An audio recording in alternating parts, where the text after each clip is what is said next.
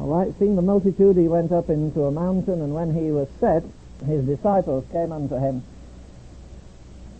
And there again, you see the fact that however far off the crowd were, we don't know, but it was the disciples that came, and immediately he's teaching them. He doesn't try to teach the world the constitution of his kingdom, because they belong to another kingdom.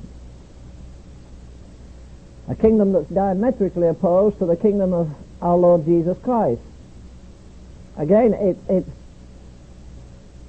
I was going to say difficult, it's impossible to kind of measure the atmosphere of Jesus without a crown, without any soldiers, without any material possessions, starting to teach a bunch of people about a kingdom.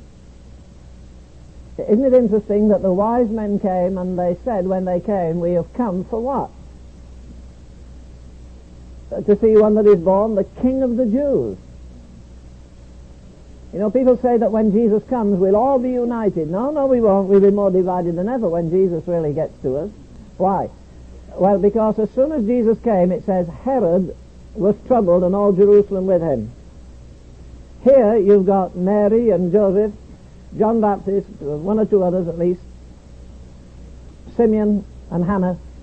They're the little conclave, if you like, that believe in Jesus. The rest of the world does not believe.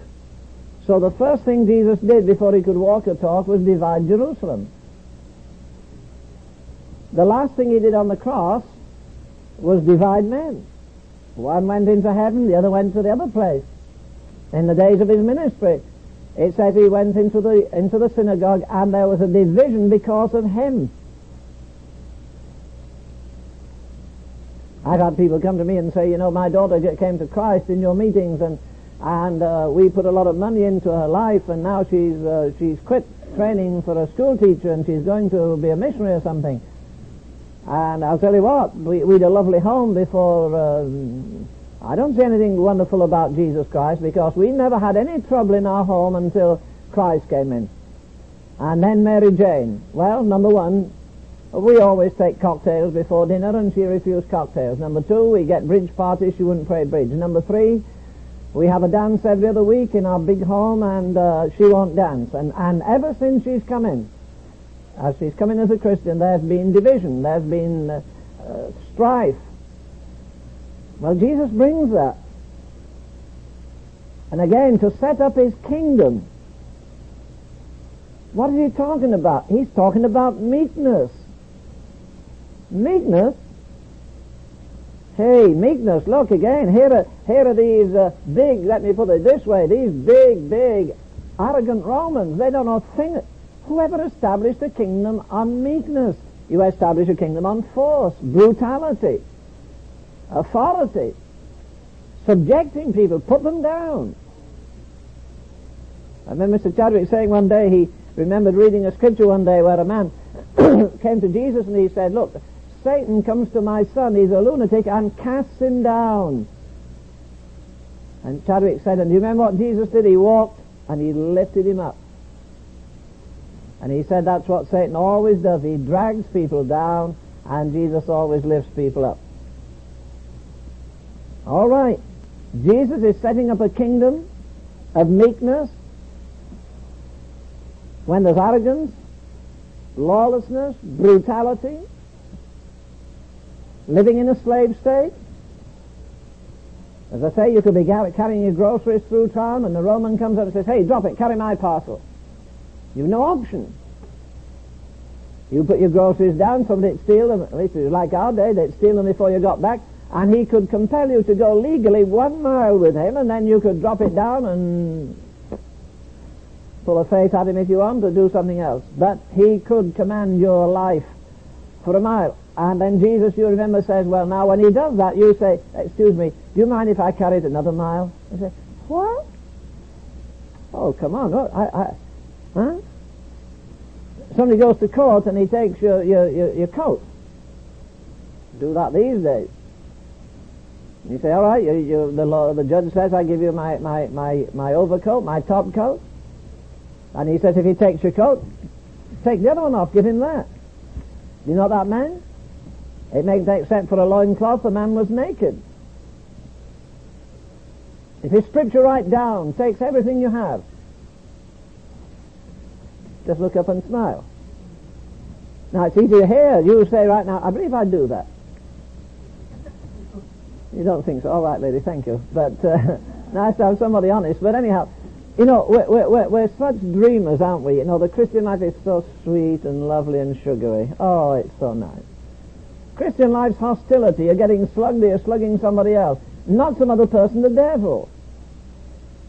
As I tried to say earlier, I'd like to see a place. I believe you're grown up, and there's nobody around that important. All the teachers are gone. And, oh, Ed, put your fingers in your ears just a minute while I say this.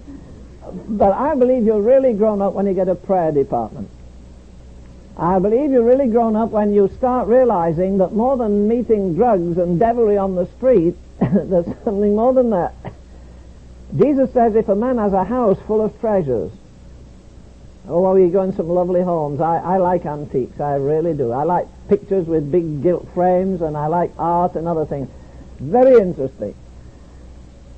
And you know, if you're going in that house, Jesus says, to steal all there is, it doesn't say if you're going, but it gives the analogy. If you're going to rob a strong man's house, it's no good running in and snatching a big vase and go out, because he'll clobber you. First bind the strong man, then try and get his goods. We don't do it that way.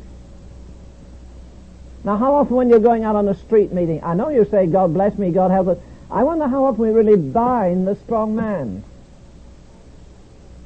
I used to have a little man came to a church I pastored. He was a saint of God, very poor but very wonderful man. And he wasn't very healthy, and I remember saying to him one day, I said, Mr. Furnival, look, you don't need to come to this church because I can't teach you much. He was 70-odd years of age, and I was in my 20s then, having a big church that had continuous revival. People used to line up outside on a Sunday night like a movie house to get a seat. We were having a great time. I remember a lot of things about that meeting. I was ministering one Sunday morning, and I'm sure Gabriel was behind me. I looked around like that for a moment because somebody said in my ear, when I'm preaching to a crowd of people having a whale of a time, I thought, and a voice said to me, you're not the most spiritual man in this church. I felt like a balloon somebody stuck a pin in. I began to consider, and then I found a little old lady that sat there with a little bonnet on and a ribbon tied under her chin. She had prayed for 40 years for revival in that city, and 6 of us went with a tent, and in 6 weeks, we didn't know a person in the city. In 6 weeks we raised up a church of about 700 people, still going today. Went to another city and raised the church up of about 1,000 members in 6 weeks. We figured if we went, we lived in the tent. We did not have any conveniences. We didn't live in hotels. We lived on the platform of the big tent. We pulled our sleeping bags out at night. We ate in the tent. We slept in the tent. We went to the local swimming bath to get our ablutions, and we carried water to shave. We carried water to cook. We spent almost the day in prayer. That was our habitat. We stayed out till midnight to talk to people coming out of movie houses. We didn't have guitars in those days. They had accordions, and they used to play accordions and attract people. But we went to cities like that and then discovered that we were not the key. As I say, there's a little baby coming, I don't know if it's this year or next, but hopefully this year, and the little creature's there. It's going to come out and be given to the world. It's a baby born. But the doctor who delivers the baby doesn't take it home. Does he? Ed hopes not, anyhow. He delivered the baby. My sweetheart is a state-certified midwife in England under English law, state-registered nurse, so she's delivered, I don't know how many hundreds of babies. I'm glad she didn't bring them home. But you know, when you go to an evangelistic crusade, everybody says, oh, that's Mr. So-and-so. Boy, he's a great soul winner. Last night 100 came forward. Night before 150. Tomorrow night we're expecting others. And we put all the glory around the head of the man. Well, I'll tell you what I know of evangelists. They don't know enough that we've got a lot of traveling preachers, not many travailing preachers. Most of the evangelists play golf half the day anyhow. When they're not golfing, they're goofing. So these fellows really don't know much about travailing. But you see, they get the converts at night. So you say this man is the evangelist, and you tag him up with being a great soul winner. When somebody else has done the travailing, he delivers the baby, but you don't give him the doctor isn't going to take the baby home when it's delivered. He gives it back to the parent. Well, one day God's going to level all this out. But anyhow, going back to this, these old saints were there, and this old man would come into our meeting, and I would say to him, Mr. Furnival, look, you don't need to come here, I can't teach you much. I can teach these young people, sure enough, but I can't teach you much. But do come to the prayer meeting. And he would come to the prayer meeting.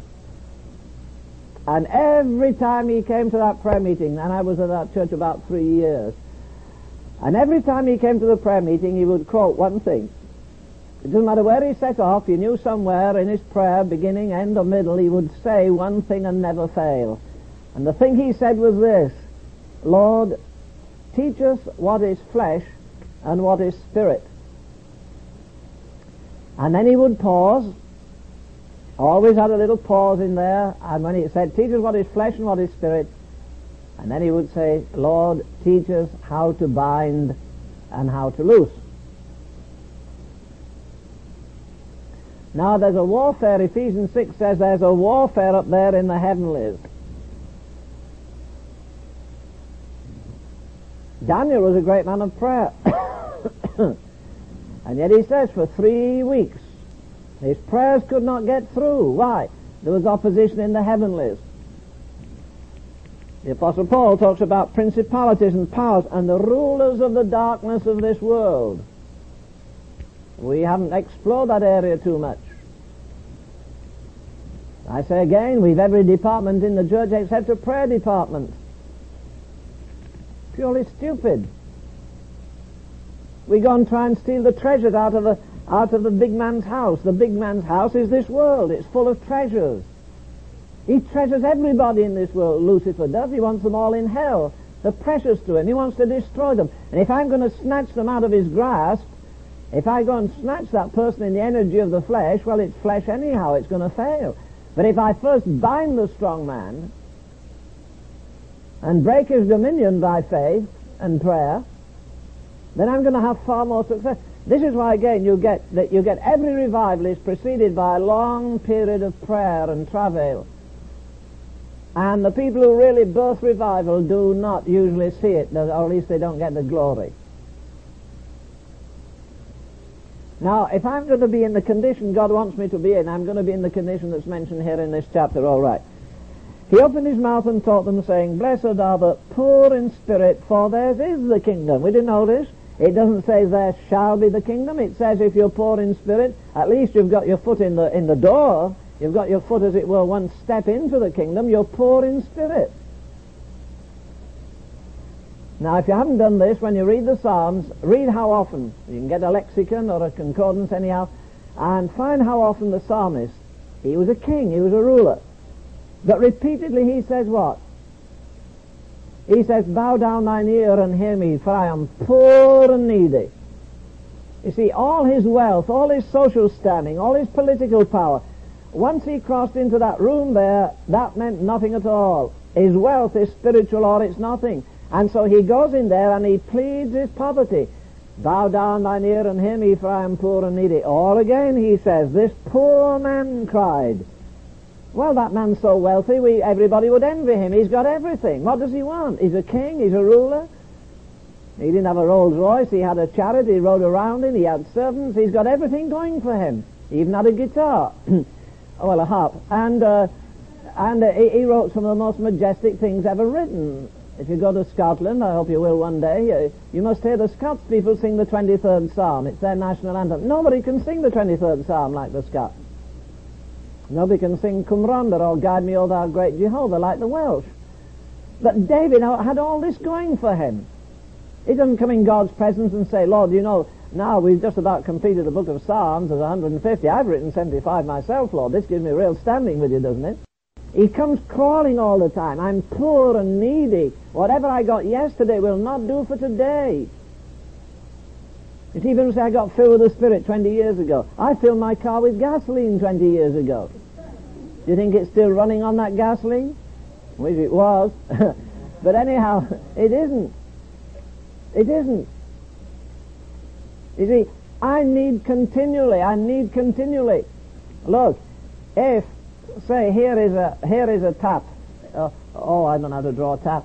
But anyhow, here's a spout. The water comes out. If I put a vessel under that, let's say like this, like a cup. Isn't that pretty?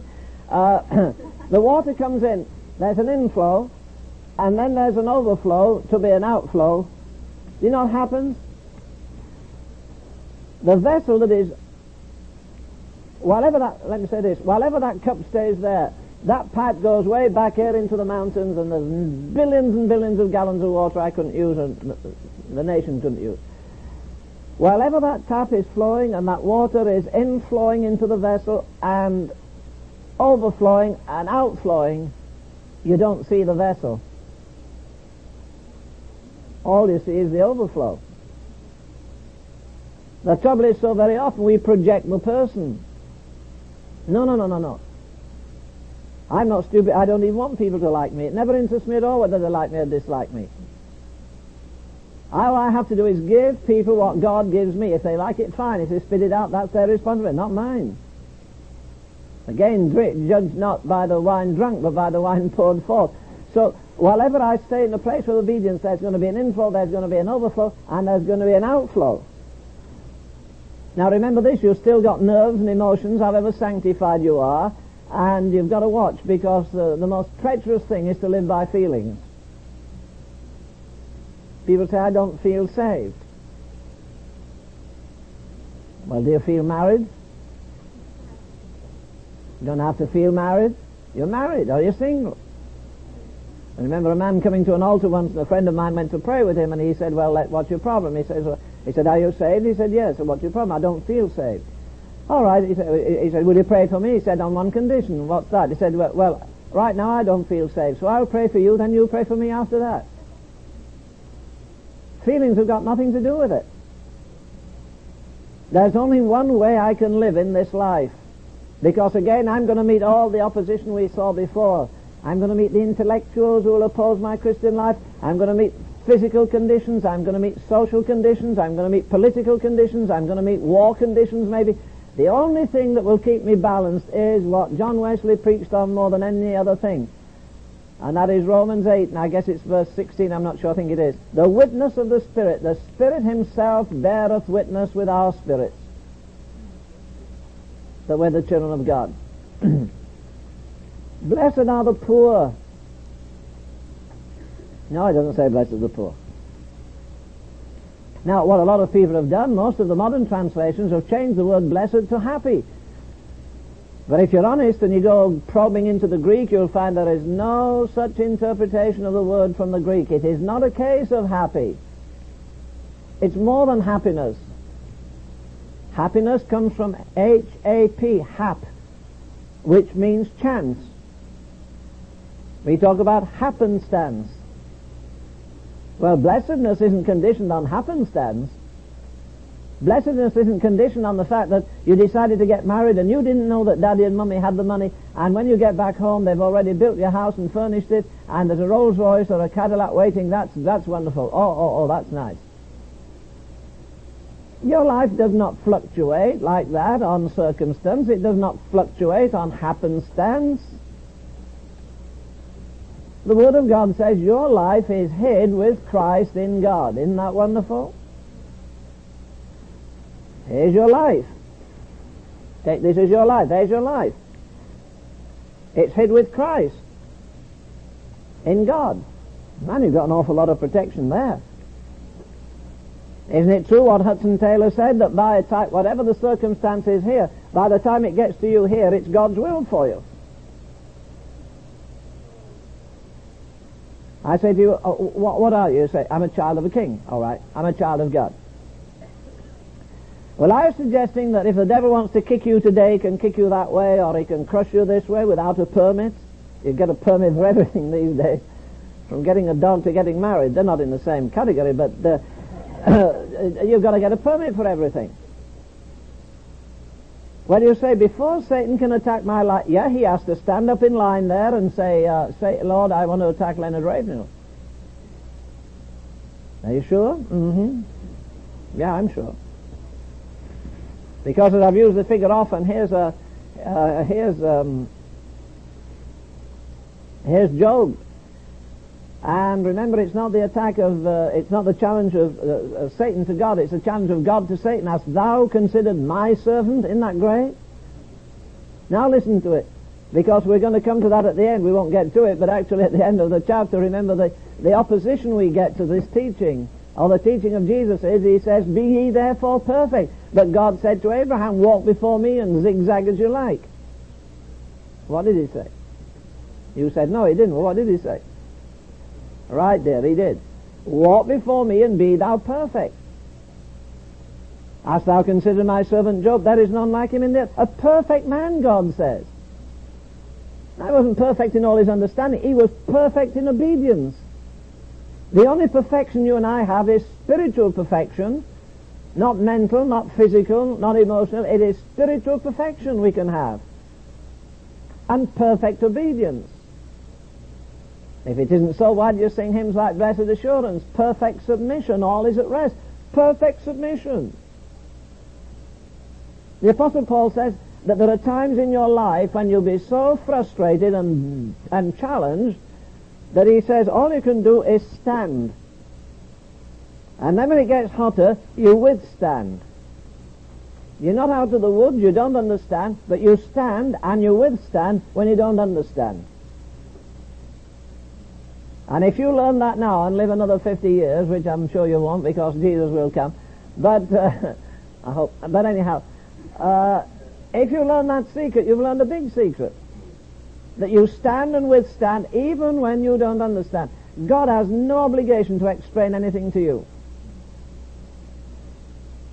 Why should he explain anything to you? So Satan goes to Job. God says to Satan, hast thou considered my servant Job? He's perfect and upright. Do you know what Satan says? Let me remind you. Satan says, look, I've been going to and fro in the earth, and I just can mess anybody up except one man Job. I can't move that fellow. I just can't do a thing with him. I can't discourage him. I can't wear him out. And I've suddenly realized why it is. Oh, God says, what did you discover, Mr. Lucifer? Well, he said, look, there's Job. That's him there, like my pencil. And you put a fence round him. That's what Satan said. I didn't say it. You put a fence round him. Pull the fence away. You say he's perfect and upright. Do you know why he's a good man? You say he's the most pious man in the world. Well, I'll tell you why he's the most pious. Because he's the most prosperous. He's the richest man in the world. But you pull the rug from under him and see what he does. You take that fence away and let me get to him. And God says, no, I won't do that. I'll tell you what I will do. I'll pull the fence in a bit closer to him, and you can destroy everything round. So Satan comes and has a whale of a time. Job goes to bed a multi-millionaire, and he wakes up in the morning bankrupt, hasn't got a thing. Satan goes to report to God. Well, the Lord says, how did he get on? And Satan says, not too good. What did he do? Well, he was worth 100 million when he went to bed, but I destroyed everything he had, and he's bankrupt. What did he say? He said, well, the Lord knows what he's doing. But you've still got a fence round him. Take it away. The Lord says, I'll pull it in a bit closer. Now, the first stroke was what? Bankruptcy. The second stroke is bereavement. He killed all his children. Well, how did he get on? I didn't get I didn't get on any better. Why not? Well, I showed him, look, you're bankrupt and now you're bereaved, broken in heart. What did he say? Well, I'll tell you what we would say. We would say we were prospering, God was blessing, the Lord gave, and the devil came and took it all away. He says the Lord gave, and the Lord took it away. He wouldn't give the devil that much credit for doing it. Oh, that's not funny, to lose millions of dollars one day and lose your family the next day. But you see, you've still got a hedge round about him. Now take it away. The Lord says, all right, there you are, look, I've taken it away. Now what are you going to do? The first stroke against him was bankruptcy, the second stroke was bereavement, the third stroke was boils. Now what did he do? And then his friends came. Boy, as you say, friends like these, you don't need enemies. They came round singing and sighing and sobbing. They sat with him for 7 days and didn't say a thing. That's pretty good. We couldn't sit for 7 minutes, most of us, without talking, but they sat for 7 days. Then one of them speaks up and he says, there's sin in your life. Somebody else comes in. All start accusing him. And just like the devil, he took everything Job had and left him with a nagging wife. But anyhow, what happened? He's bankrupt. He's bereaved. He can't sit down. He's too many boys. He can't stand up. He can't lay down. Poor old boy, he scratches where it itches and then he jumps up. Oh, then we leap right to the end. And you know what he did? He stood on his ash heap. Boils, bereavement, bankruptcy, bewildered, broken, baffled. And he jumped up and he said, well, hallelujah. I want to tell you all something. That even if worms destroy this body, yet in my flesh shall I see God. I know that my Redeemer liveth. But wait a minute, in between he did something greater than that. What's greater than that? Because it says that when he was broken and bereaved and baffled and bewildered and bankrupt, he shaved his head and he fell down and worshipped. Don't you think that's gorgeous? Do you think it might take that to get you and me to learn to worship?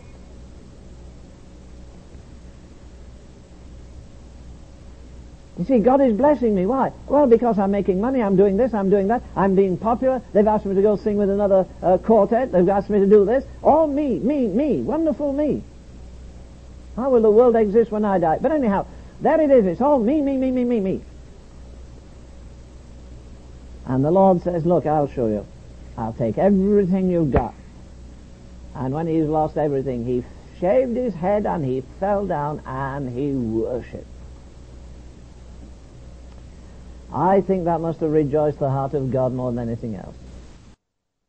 Go back to this. What is it? Poor. Blessed are the poor in spirit. Oh, you don't find many people poor in spirit. But do you remember what the apostle says? Look at the reference yourself. What did it say about the Lord Jesus? He was what? He was rich, but what? Come on, say it now. He was rich, but for our sake he became poor. That's going downhill, and then it turns to come up, that we through his poverty might be made rich. How rich was he? Well, I don't know, but I'll tell you what. Every vein of silver in the world, he put it there. Every nugget of gold, he put it there. Every opal. I've been in Australia, and they've wonderful opal fields. He put all those there, if those are treasures. And he did put the stars in their silver sockets, and he does hang the moon up in space, and he did make everything that's made.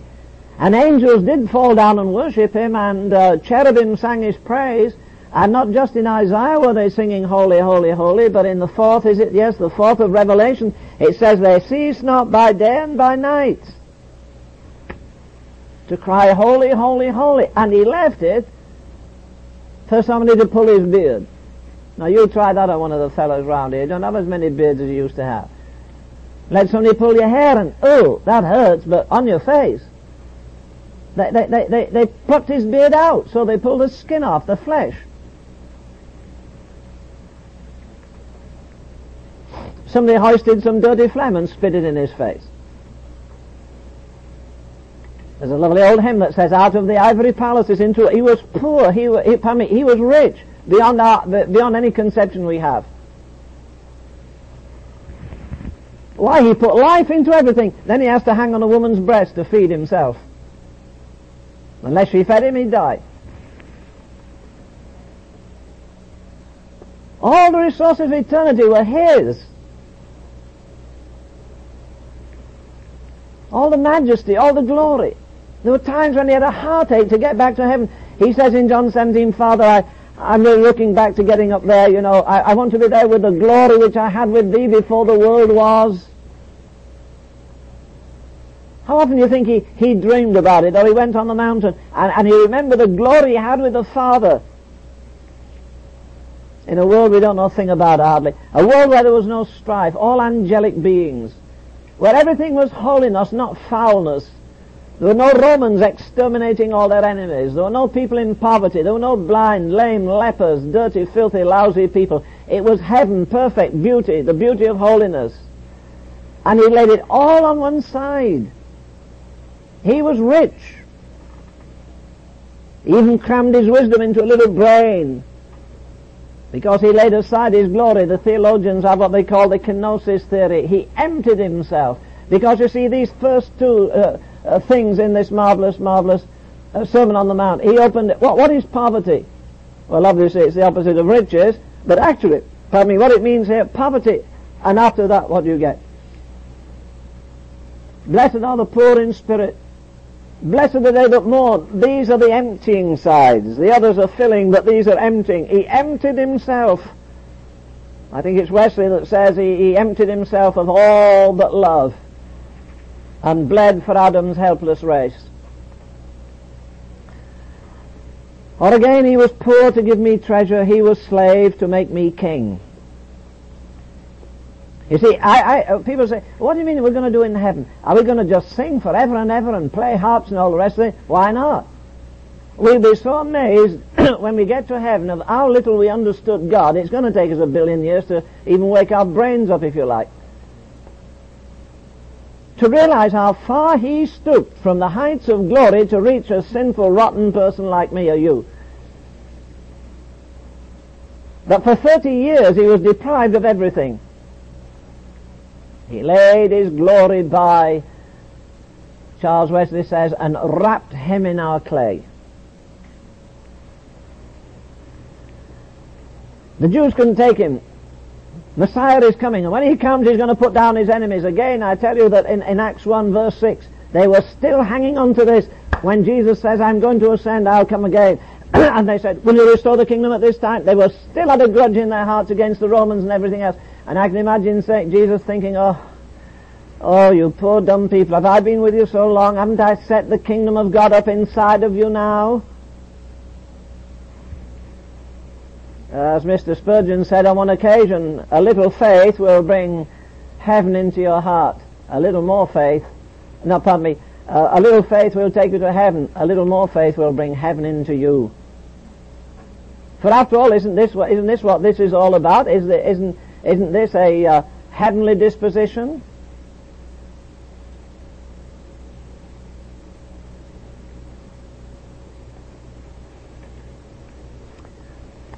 You see, we need to meditate on these things. We read them too quickly. What is meditation?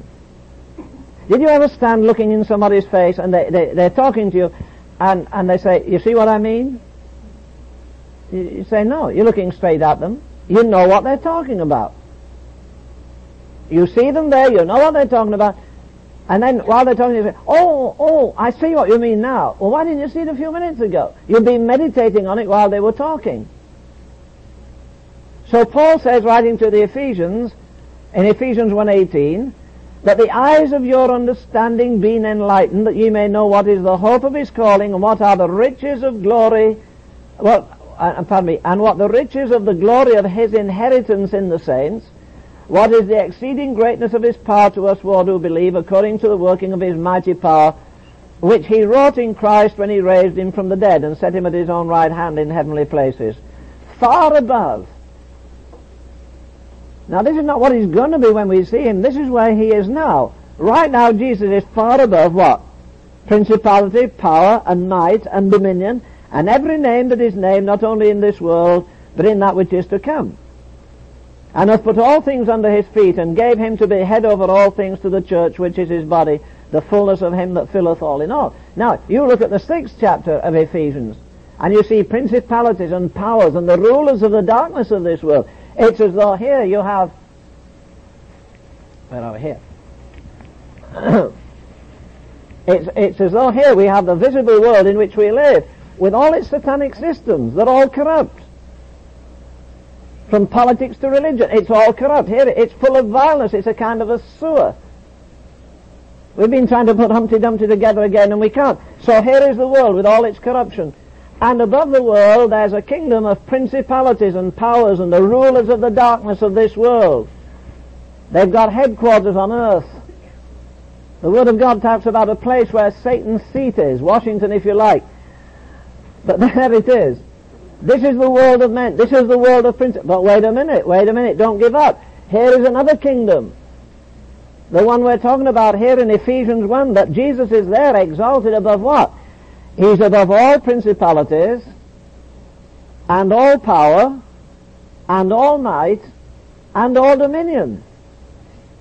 Now, if this world here is bringing power onto this world here, which it is, if you and I live in the heavenly places in Christ, we have authority over that world too.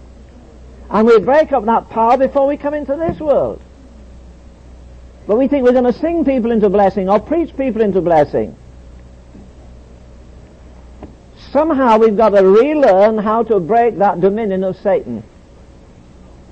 After all, that's what Jesus did, didn't he? And we've got to do that. And we do it by faith. We do it by knowing God's Word and knowing God's mind.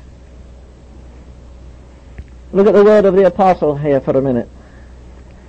2 Corinthians 6.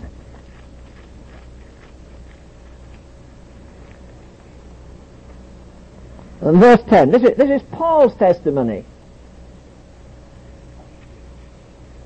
You know, when we talk about Jesus, people tend to say, now look, after all, he was a son of God. But wait a minute, he was a son of man. And in case you want to get an alibi for unbelief, or failure, or weakness, the Lord gave us a super edition of a man by the name of the Apostle Paul, okay. And he lists all the things he had. He was of the tribe of Benjamin, he was of the seed of Abraham, he was a Pharisee of the Pharisees, he had wealth, he had social standing, he had intellectual power, and he says, all those things that were gained to me, I counted them but loss, I counted them but dung that I might win Christ. Now look, it's one thing when you're over here, you're living in a world of,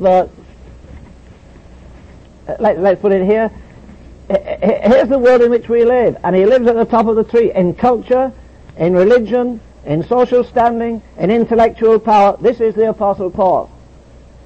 Now it's one thing to give it up, to come over here into a kingdom of a despised people, because they were still despised in the days of the Apostle Paul. He leaves his father, his mother, his synagogue, his intellectual standing. Everything everybody else is reaching after, he says, they're nothing. I don't think I ever sing that hymn, my richest gain I count but loss for what I think of him. He not only said it, he did it. Now it's one thing to leave all those riches and come over here into this world. And then you think of the tremendous area that he covered as a preacher. But it's another thing that because you do that, you end up in a jail here. You get behind the bars. It's the only window you can see the world out of. He's lost everything there. He's going to lose more. He's literally going to lose his shirt. They're going to tear the coat off his back. And when they've torn the coat off his back, they're going to tear the skin off his back. It's loss. Losing. But remember what he says here in, 2 Corinthians 6:10? Are sorrowful. What paradoxes. Are sorrowful, yet always rejoicing. Are poor, yet making many rich. Isn't that great? The only way you can make people rich is become poor. The only way Jesus could ever get through to us was become one of us. Take our limitations, take a physical body, no hunger, no tiredness, no the betrayal that even friends will work out on you sometime. There's no other way of getting in but becoming one of us. He was rich, but for our sakes he became poor, that we through his poverty might be made rich. So Paul bears it out himself in his own life. He says, as sorrowful, yet always rejoicing, as poor, yet making many rich.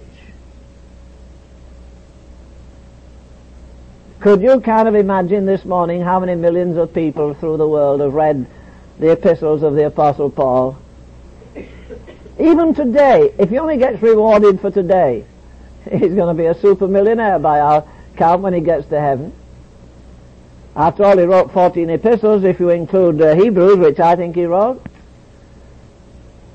And they've been translated into dozens of languages, and they've been issued in billions of volumes. And do you know what? He's never collected his royalties yet. Won't that be wonderful? When, as we tried to think very quickly last night of people, can you imagine the Apostle Paul going forward? I say, well, sit back now, sit back. Gabriel, bring me a drink of water out of the river of life, and you bring me some fruit from the trees, because we're just going to sit back and relax and watch Jesus rejoice as he presents his servant the apostle, who went every way, every inch of the way, like the master did. And God's going to get his great computer, because his mind is a computer in that sense that there's nothing God ever misses.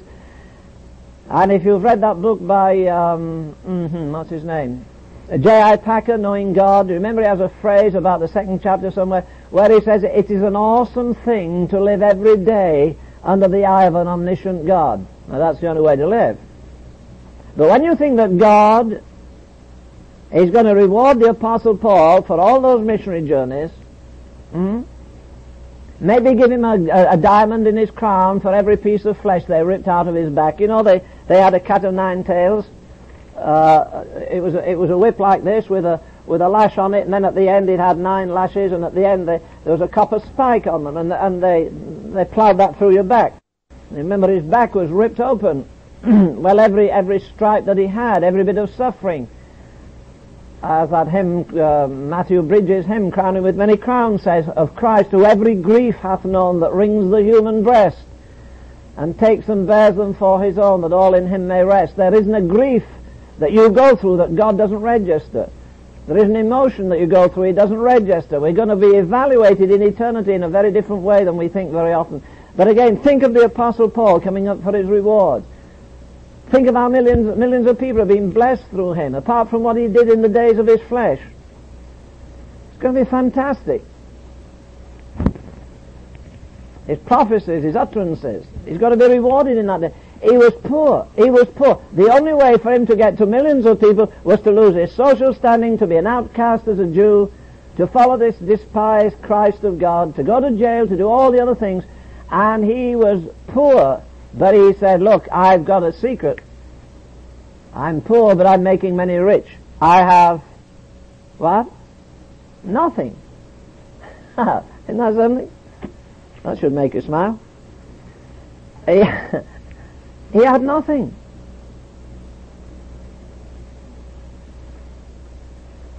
Did he have a wife? I don't know. Some people say he did. He had a thorn in the flesh. But some people say, no, it's not that, it's not that. Some people say, no, he did not have a wife, he did not have children. He didn't have a home. He shacked up in prisons with other fellows. The greatest man that lived after Jesus had nothing. Couldn't write his name on a single thing and say it's mine. He had nothing. And yet he says, so sublimely, I possess all things. What's the good of having everything if you've no peace and joy inside? You've got nothing. So little Freddie Prinze comes out of a gutter somewhere where in Brooklyn. Smart, handsome, nice, jovial fellow. Freddie Prinze has nothing. He comes up, success, a Rolls Royce, more money than he can handle. He says it's difficult to live this life, and I used to live and I had to steal bread or steal something or do something, and now here I am, I can't handle it. And he's about 22 years of age, and he puts a gun to his head and kills himself. And so have so many others. They've got everything, they've got nothing. Paul says, I have nothing, I've got everything. I'll tell you what I have. I have peace and joy in the Holy Ghost, and you not have God. Well, he didn't sing the hymn, it hadn't been written by that good Englishman yet. Amazing grace, how sweet the sound. When we've been there I don't sing 10,000 years, that won't be a tick of the clock in eternity. We should change it. When I've been there 10 billion years, bright shining as the sun, we'll still have endless days to sing his praise. I don't like many modern songs, honestly, but I like one amongst others. It will be worth it all when we see Jesus. My, we wish we'd bared our backs and carried bigger burdens. We wish we'd had this flesh more under control, that it doesn't make us go to bed when it wants or eat when it wants. Somebody told me about an old lady in one of the Scandinavian countries, Norway, I think. An old lady that for years had had rheumatism. One moment she was getting up, her bones, and when she put her leg out of bed, the old bones, my mother used to do that sometimes. You could hear the leg go, like that. And she looked down, she said, now look, it's no good complaining, because if you knew how far you were going today, you'd groan louder than that anyhow. So I think she got everything under control, don't you think so? You see, you become a slave to your body, slave to eating, slave to appetites. Now you don't have an appetite that isn't right. If God hasn't sanctified them, they'll kill you, but keep everything under control. Your body, your sex life, your thinking, your sleeping, your eating, they're all there in your personality. Alright, Paul says, I was rich, but I became poor, that others might become rich. I have nothing, and yet I possess all things. Look in the 8th chapter and verse 9 before we quit here. If that's what it is. Alright, yes. You know the grace of our Lord Jesus Christ, that though he was rich, yet for your sakes he became poor, that you through his poverty might become rich. Sometimes we think if we work hard and we study hard and I get a diploma and do this, and you go home and your grandmother thinks you're the greatest thing since Spurgeon. She hasn't heard you preach, of course, but anyhow, that's what she thinks. And you just kind of get a little inflated, and then you say, look, I wouldn't have a thing but for him. The only reason I've any riches at all is that he became poor, that I through his poverty might be made rich. God has so many ways. Let me just do one thing. They're showing me the card. I've got 2 minutes. And if I run over, that's all right. How is God going to do it? It's always nice to look at the finished product and say, well, yeah, I'd like to be like that, There are 2 characters in the Old Testament that I can't find a flaw in. I can find a flaw in everybody else, I think. Just 2. One is Daniel. I can't find a thing wrong in Daniel's life. He walked perfectly with God as far as I can see. And the other is Joseph. Alright, here's Joseph. Let's put it this way. Here's Joseph. He's up here with his father and family, and his father sends him down to Dothan to take some sandwiches for his brothers. And they're envious because he's always dreaming dreams. He dreams that one day he's the moon and the stars are going to fall down. Another day all the sheaves fall down, and they said this old dreamer keeps upsetting us. He's up here with his father. He goes down to Dothan. And when he's there, his brothers sell him and they put him down into a pit. And the Ishmaelites come along and they sell him and they take him down to Egypt. And when he gets in Egypt, he's a handsome, attractive man, and a woman has a design on him and he won't get fouled up.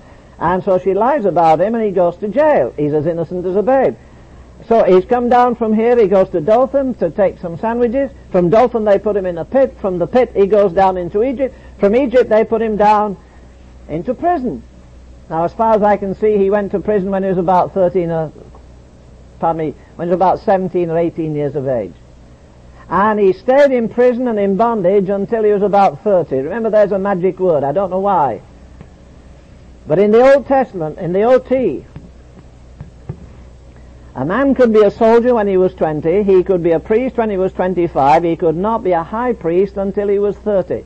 John Baptist never preached before he was 30. Jesus never preached before he was 30. The Apostle Paul didn't preach before he was 30. Joshua did not. Neither did Moses. You don't go back. I don't know why. I've never found the answer to that, but there it is. All right, here it is then. He's with his father. He goes and takes sandwiches. They sell him and put him in a pit. From there they take him to Egypt. From Egypt he goes down into the prison. And when he gets in prison, the bottom falls out and he goes down here. He prays and helps a couple of guys. They get out of jail. And he's still there, cooling his heels, from being about 18 years of age until he's 30. Why? You want to be like Joseph? Really? Really? When Paul went to prison, what happened? He says, they took me to prison, and then they put me in an inner prison, right in the middle. Why? He hadn't got an atom bomb in his pocket. He hadn't got a gun. He was a helpless man, but he was a powerful man. So they put him in the inner prison. God says, go down, down, down, down, down, down. Then everybody goes out of jail and leaves me. What's God doing? Well, wait a minute. Then he starts going up, and up, and up, and up, and up. And he gets higher. This is where he was before. He gets right up here. Where? Because the spirit of wisdom was upon him. And when the king is going out of the country, he puts a chain round this fellow's neck. And he says, you're the ruler, and I'll put your ring on my finger. Huh? All that. Emptying, stripping, lowliness, humility. Well, wait a minute, when God starts going up, up, up, up, up in his life, you see, if God wants you at the top of the ladder, if this is the ladder here, all this is the ladder. If God wants you up there, all the demons in hell and all the men on earth will never stop you from getting there if he wants you. But if men put you up there and God doesn't want you, you'll fall down anyhow. Wesley, one of his great favourite hymns was, open a door which earth and hell may strive to shut, but strive in vain. It's right, I don't like the tract, I think there's a lot of nonsense in it in one sense, but it's true, God has a plan for your life. Sometimes I'm tempted to write a new version of scriptures. John the Baptist appeared in the wilderness crying, God has a plan for your life. But that's not the way you go about it. But if you're a child of God by faith in Jesus Christ, he has a plan for your life. And if you listen in and you obey, don't worry you don't make the grade as well as somebody else. Try, don't get lazy and indolent. Use your brain, use your mind, use what God gives you. But you may not come up as quickly as others. You may be left behind. It's all going down, down, down, and you think, Lord, I've hit the bottom. And then you discover you go through the bottom. And then you know you're going to start coming up before too long anyhow. But it's not easy, you see. Well, why doesn't he do it in her life? Why doesn't he do it? Because he's making you, not her. That's why. Have a bit of sense. The greatest that lived, Jesus was emptied of everything. He emptied himself of all but love and bled for Adam's helpless race. But look what he did for us. The Apostle Paul, and he loses everything. Social standing, religious standing. No longer considered a classic intellectual Jew, everything's gone. Then God gets hold of him and starts to inspire him. Oh, yes, yes, the Lord loved him. And he says, when I went down the Damascus road, the Lord revealed himself to me. And then he put him back in a school that's still open if you want to go. It's the school of silence. He says, on the Damascus road, God revealed himself to me. But when I went in the wilderness for 3.5 years, he revealed himself in me. Now tomorrow we'll talk a little more about this anyhow. Thank you.